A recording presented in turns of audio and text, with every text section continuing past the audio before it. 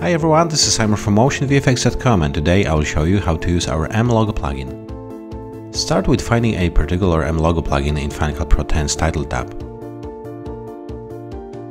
Pick a logo you like and drag it on your timeline. Make an adjustment of its duration if necessary. Change the generic logo for your own by clicking on the Logo dropdown and choosing your logo file from the project's library.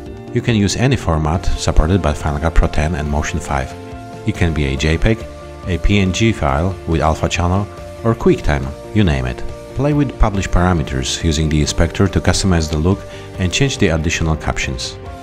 If you need to, you can turn in and out animation on or off by checking the built-in and built-out options. You're done.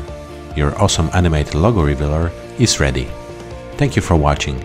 For more awesome plugins and templates for Final Cut Pro X and Motion 5, please visit MotionVFX.com.